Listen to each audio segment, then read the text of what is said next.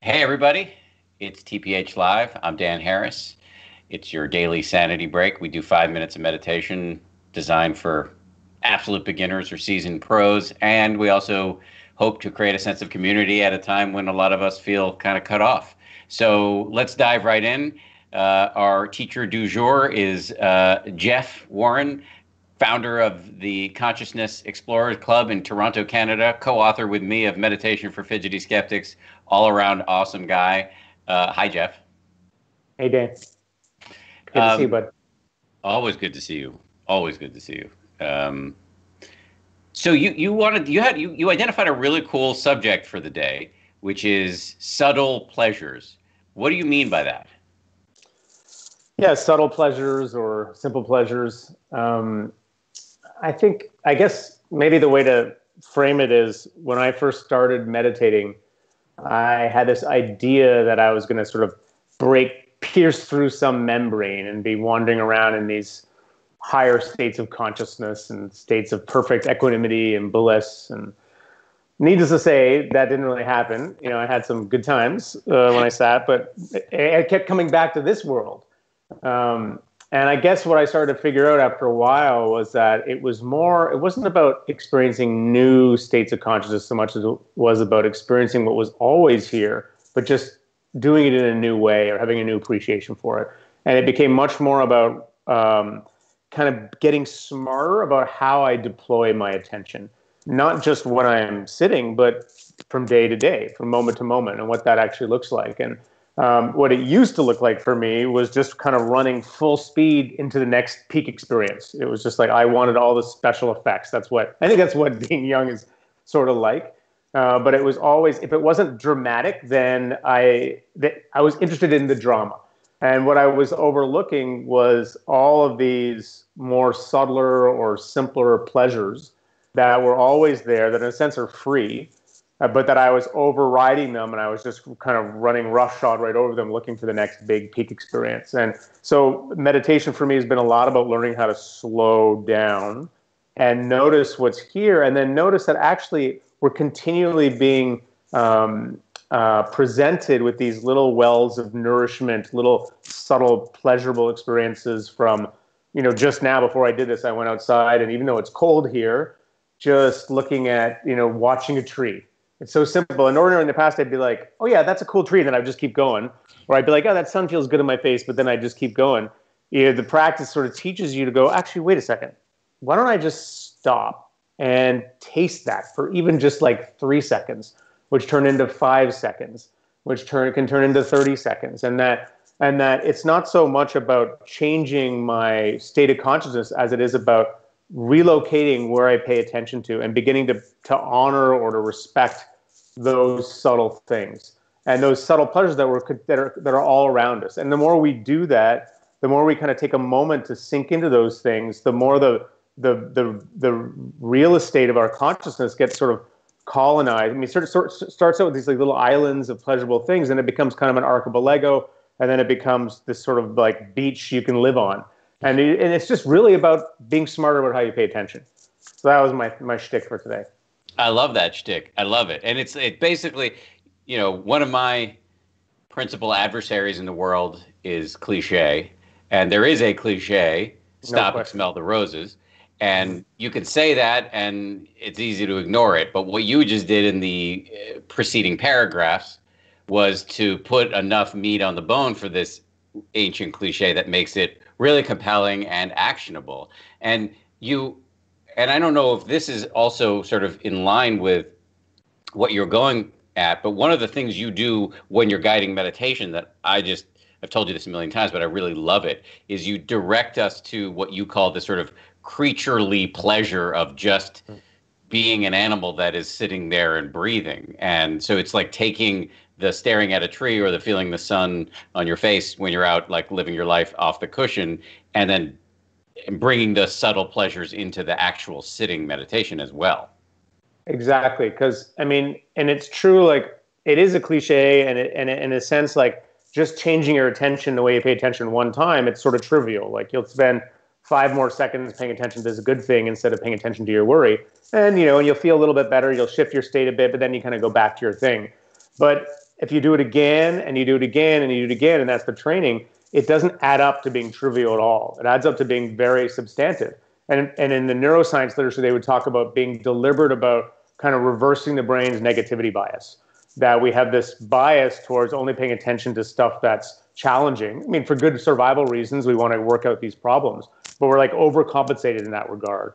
So we're continually spinning out about our problems instead of instead of being as deliberate about not doing that, about saying, actually, instead of paying attention to the problem track of my brain, what if I just pay attention to the pleasure track of my body, which actually it's a quieter track, but it's sending all these signals. They're right there. And so can you just stop and tune into that? I think it is the body, it is the senses that offer a lot of this stuff. All right, well, let's do a little meditation, shall we? We shall. And let me just remind people to ask. Jess, our brilliant producer, just sent me a message in chat because she knows I would have forgotten to say this otherwise. So Jess, shout out to Jess, everybody. We want your questions on the back end of this meditation. And if you can, try to make them questions about Jeff's shtick today. And shtick is probably not the right word to use because that trivializes it. Jeff's ideas today about subtle pleasures, tuning into these this stream of subtle pleasures that's always there but often overlooked. Okay, now I'm going to shut up and mute myself. Go for it, Jeff. Okay. All right. So meditation, we think of as this opportunity, this sort of 2, 3, 4, 5, 6 minutes here to tune into that subtle pleasure soundtrack that may be there in the background. So you can start out by taking a few deep breaths. I like to do this just to kind of get myself organized. So breathing in, stretching up the spine a bit. And then the out breath. Right away in the out breath, actually, you might notice there's a subtle or a simple pleasure there of this pleasure of relaxing a little bit, of letting go. As we breathe out, it's the diaphragm relaxes, so the muscle kind of lets go.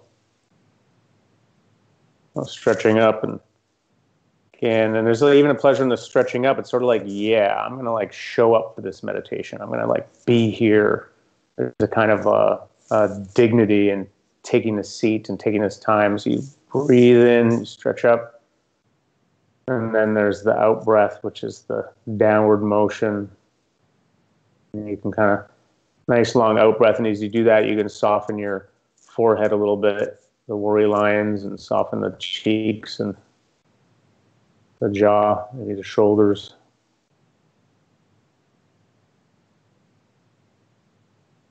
And let's just notice here.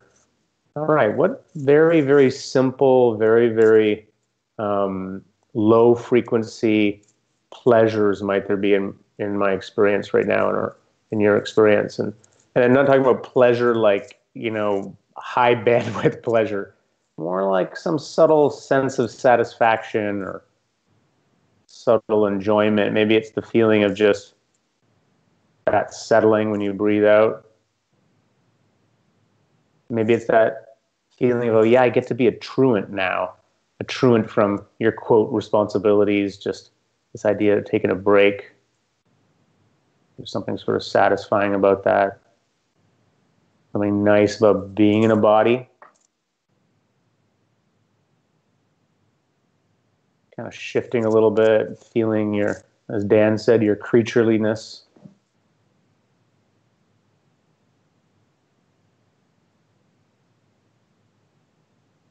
And maybe there's some sound in your environment that's actually not offensive. It's bird sound or even a mechanical sound that's kind of got a nice buzz to it, or a resonating to it, a rhythm to it.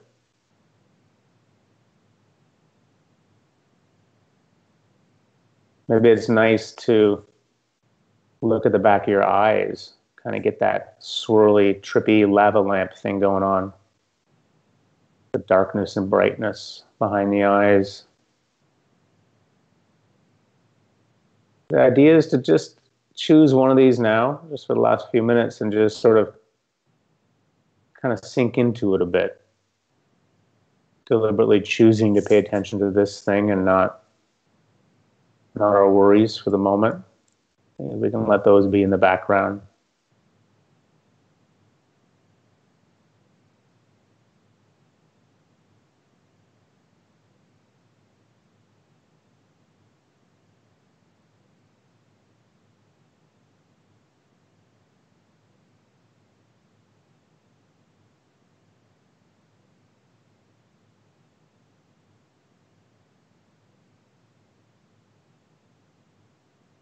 Our theme is subtle pleasures or simple pleasures. And there's a simple pleasure in just sitting.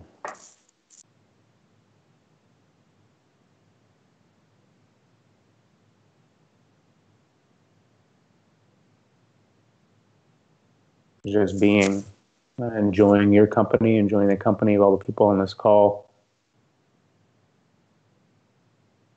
Remembering you're allowed to do this. Checking out is sometimes checking in.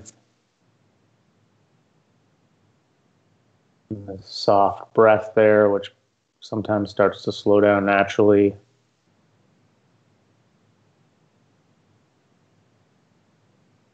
The creaturely body starting to slow down too. The metabolism kind of relaxing.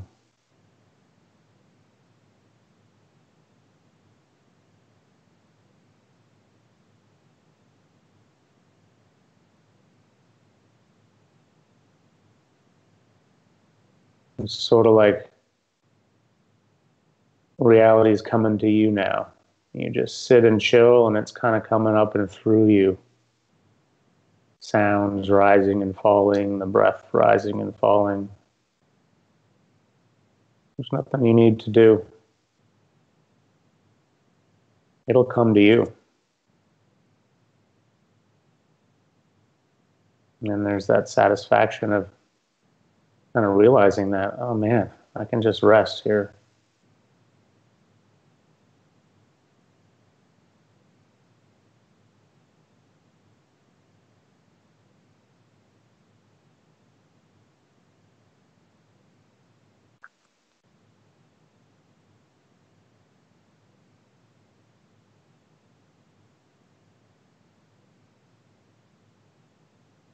And I'll even suggest here at the end that you can open your eyes. So we'll keep the meditation going though here for a minute. So as you kind of open your eyes, seeing if you can stay in contact a little bit with that rest, and just notice in your surroundings, there's something kind of, nice to look at. Maybe there's a tree outside the window, or play of light and shadow on one of the walls. If you're in Dan's room, there might be candles and, spiritual tapestries. Oh, wait a second. That kind of thing. Anyway, so that's the encouragement. That's our meditation. My eyes fell in terms of looking at something pleasurable at this picture of me and my wife holding a dog at the one charity benefit we go to every year when they had charity benefits. It's for the ASPCA. So we didn't get to keep the dog, but I have managed to keep the wife. So let's do some questions. By the way, great meditation. Thank you, Jeff. Sure. Gail writes in, how can folks whose lives are not easy use this concept of noticing the subtle pleasure? Well, I mean, it's important, or it's super important. I would say there's always going to be challenges in our lives, and sometimes those challenges are going to be really intense, and they will overwhelm us, and it'll be hard to do a practice like this. It'll be hard to sit. It'll be hard to find pleasure in the moment. But other times, there's always an abeyance of the intensity, and it's just noticing when the intensity kind of like starts to come down a little bit. Then that's an opportunity to, instead of staying inside the pattern of rumination on what was challenging, to decide to shift your attention to pay attention to something else. And that's why having a regular practice is so helpful, because that's what regular practice does. It says it doesn't matter if you're having a hard time in life or if you're having an easy time in life in that moment.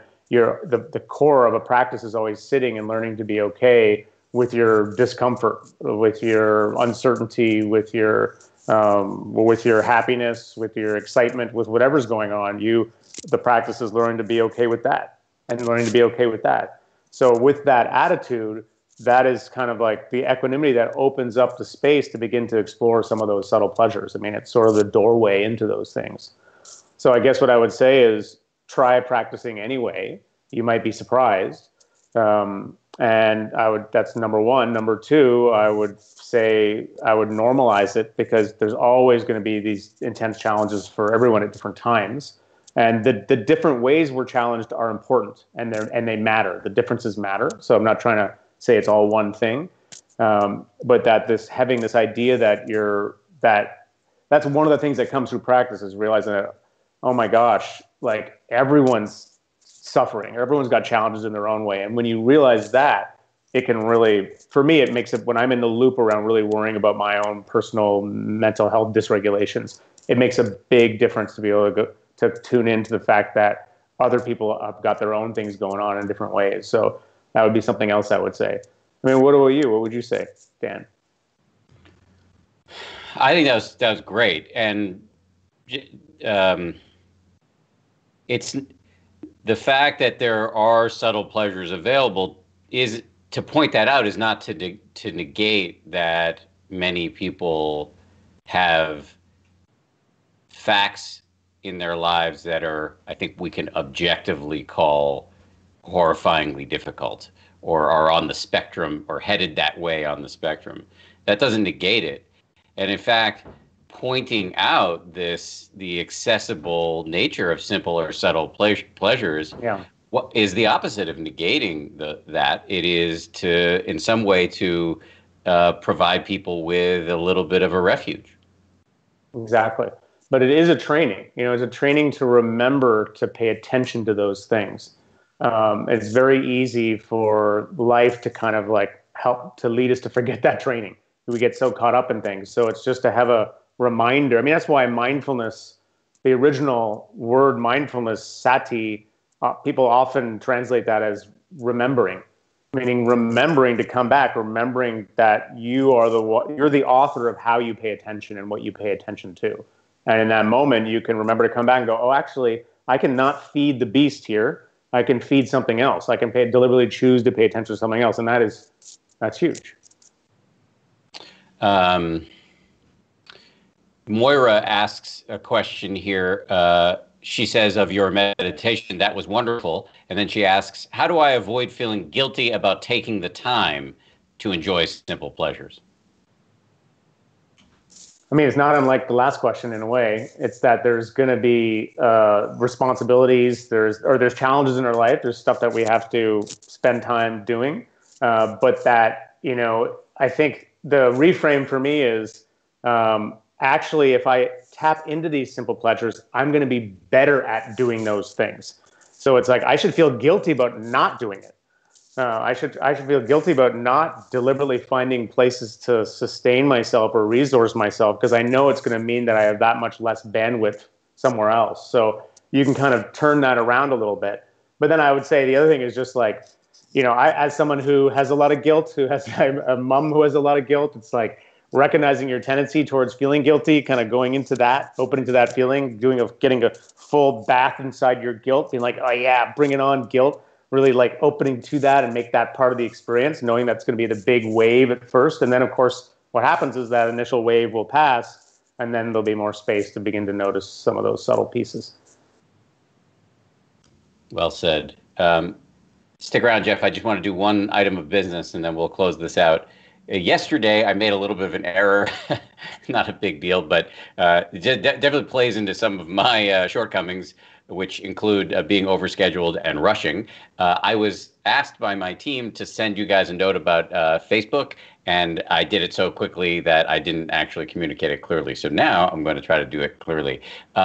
We have heard your requests for a Facebook group, and we are working on community engagement, but unfortunately, a 10% Happier Facebook group is not something we're able to tackle right now. I might have said something a little bit different yesterday just because I was, again, rushing. Every episode is posted daily in our Facebook page, and we encourage you who are watching it on YouTube to comment and connect with one another there. And Amy Breckenridge, who is taking your comments in the YouTube comment section, can post a link so that you can find each other in one place. Apologies for the fact that we can't do that Facebook page right now. We'll put it on our list of things to do for the future. And apologies for my having sloppily handled it yesterday. Jeff, thank you. It's always, I do not say this in a perfunctory way. It's always great to see you. Always great to see you, Dan. And our teacher tomorrow will be the mighty Kara Lai. And in the meantime, stay home and stay safe, and we'll see you soon.